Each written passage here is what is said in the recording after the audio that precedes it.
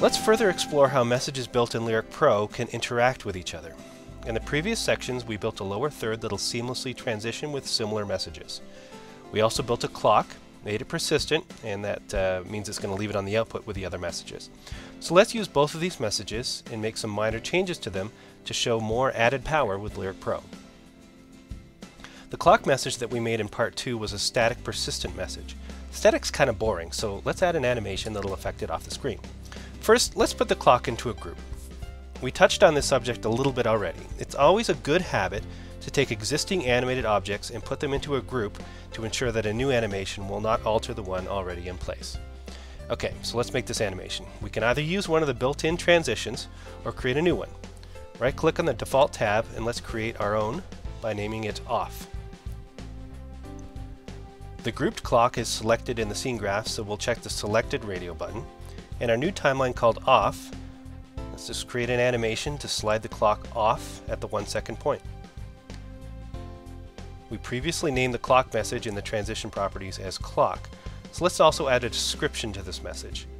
It can also be called clock, and we'll re-record the message.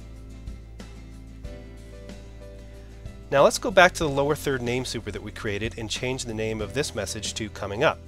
We had previously made the effect in, effect out, and update transitions. We're just going to leave those alone at this point. The intention in this section is to show how one message can affect another message.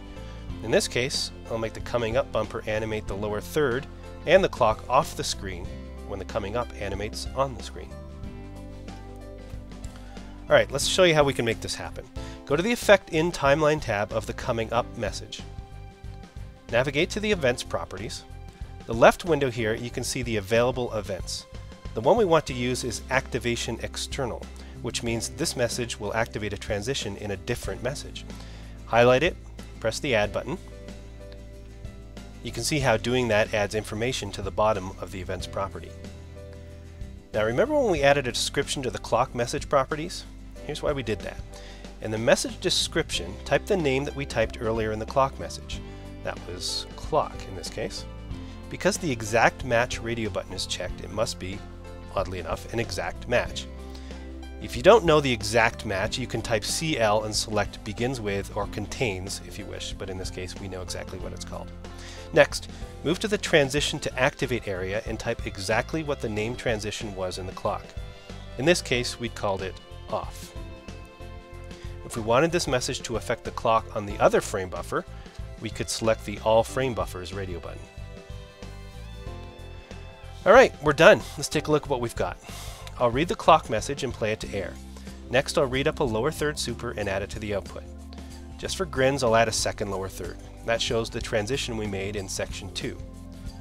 Note how these messages appear under the clock message because of how we specified a higher priority for that clock when we built it. The final message to read is the Coming Up bumper. Two things are going to happen when I play this to the output. First, the name super will affect off because the name of it is lower third and does not match the name of the Coming Up bumper. And two, because we have an external activation set, the clock will affect off the screen as well.